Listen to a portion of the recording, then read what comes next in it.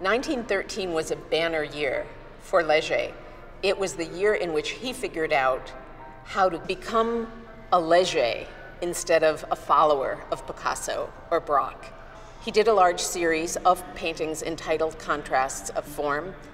Each of these examined the ways in which these basic primary and secondary colors could be put together with black and white in order to make a canvas that, like music, could be appreciated without having to read it as a certain kind of scene or narrative.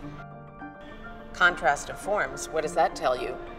Not a whole lot. So what he's not telling you, very deliberately, is that this painting would have been figures. And you see these kind of mechanical shapes, almost like mannequins or tin men, that form these vertical stacks very much like bodies.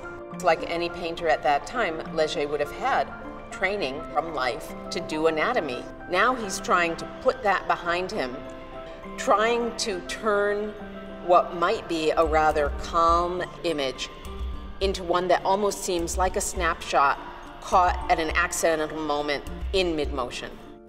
He wants you to look at this painting as a painting. He leaves so much of that burlappy canvas blank and raw.